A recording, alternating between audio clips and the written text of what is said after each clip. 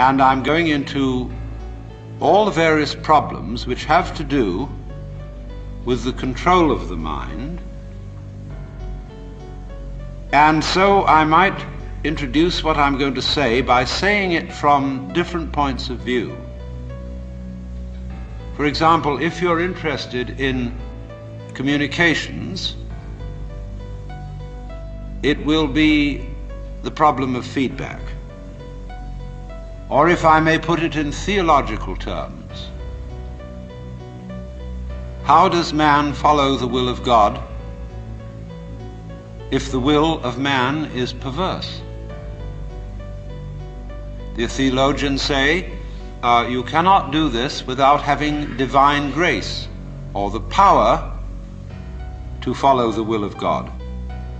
How then do you get grace? Why is grace given to some and not to others? If I cannot follow the will of God by my own effort because my will is selfish, how will my will, which is selfish, be transformed into an unselfish will?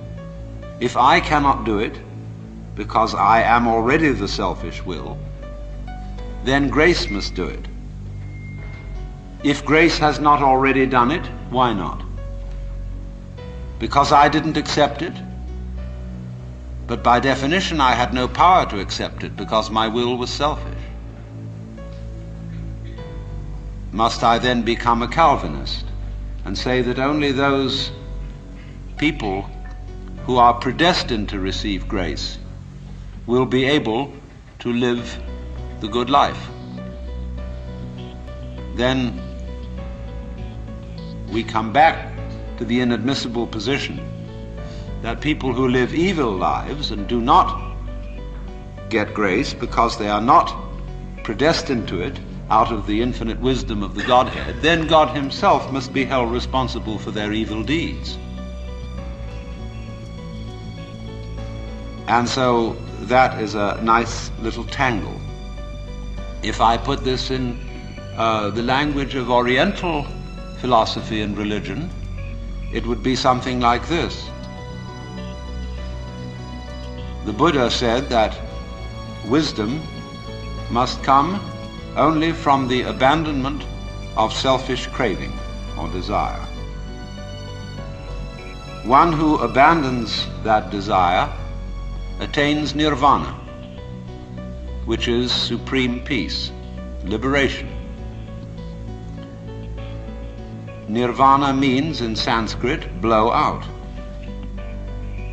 That is, exhale the breath. The opposite, desire, is to breathe in. Now if you breathe in and hold it, you lose your breath. But if you breathe out, it comes back to you. So the principle here is, if you want life, don't cling to it. Let go. But the problem is, if I desire not to desire, is that not already desire? How can I desire not to desire? How can I surrender myself when myself is precisely an urge to hold on, to cling to life, to continue to survive? I can see rationally that by clinging to myself I may strangle myself. I may be like a person who has a bad habit, as a result of which he is committing suicide. And he knows that, but can't give it up, because the means of death are so sweet. So it all comes down to this basic question, that human beings have for a long, long time been concerned about transforming their minds.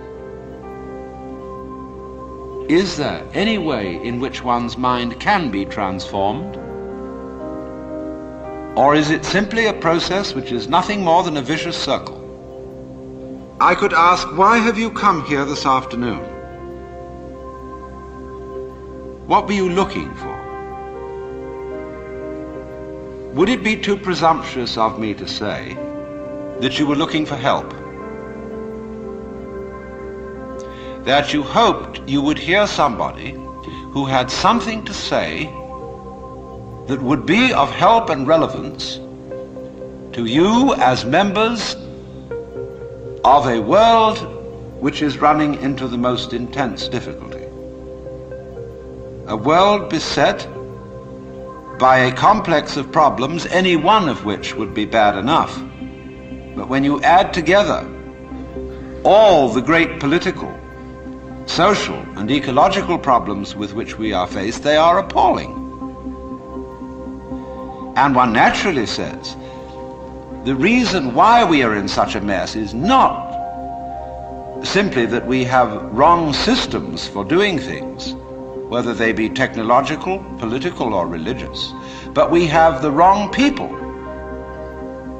The systems may be all right, but they are in the wrong hands because we are all, in various ways, self-seeking, lacking in wisdom, lacking in courage, afraid of death, afraid of pain,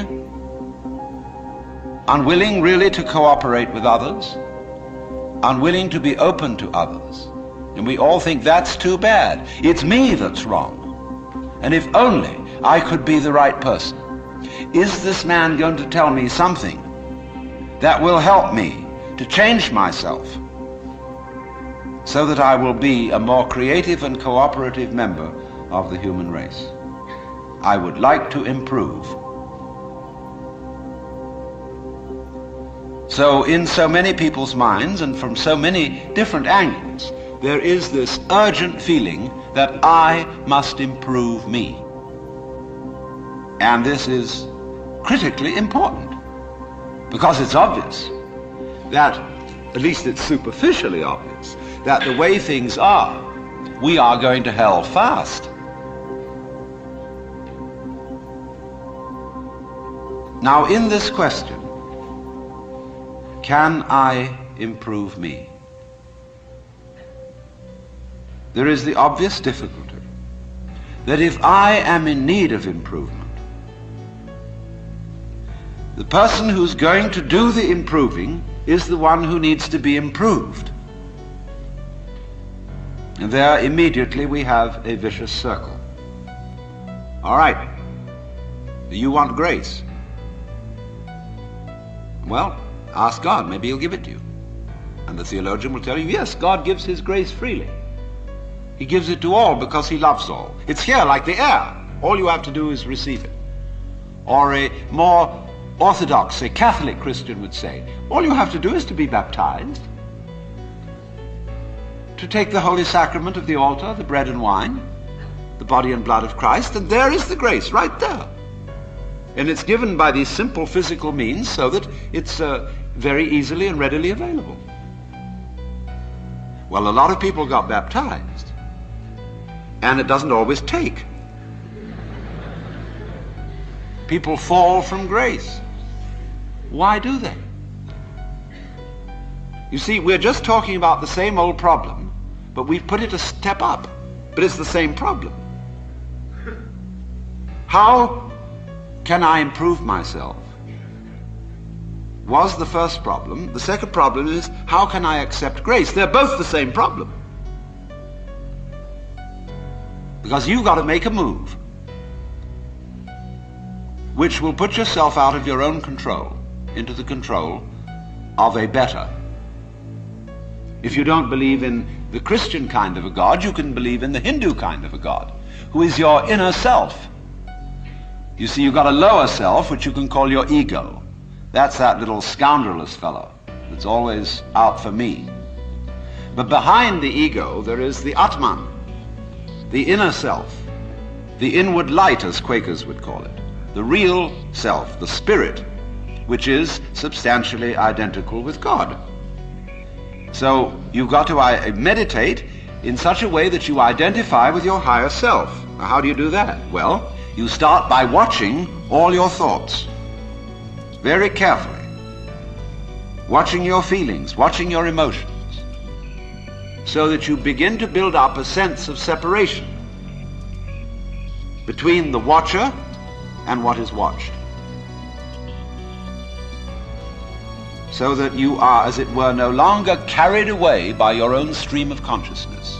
You remain the witness, impassively, impartially, suspending judgment and watching it all go on.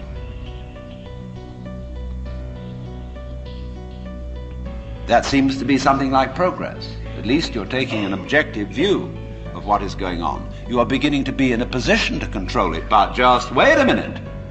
Who is this self behind the self, the watching self? Can you watch that one?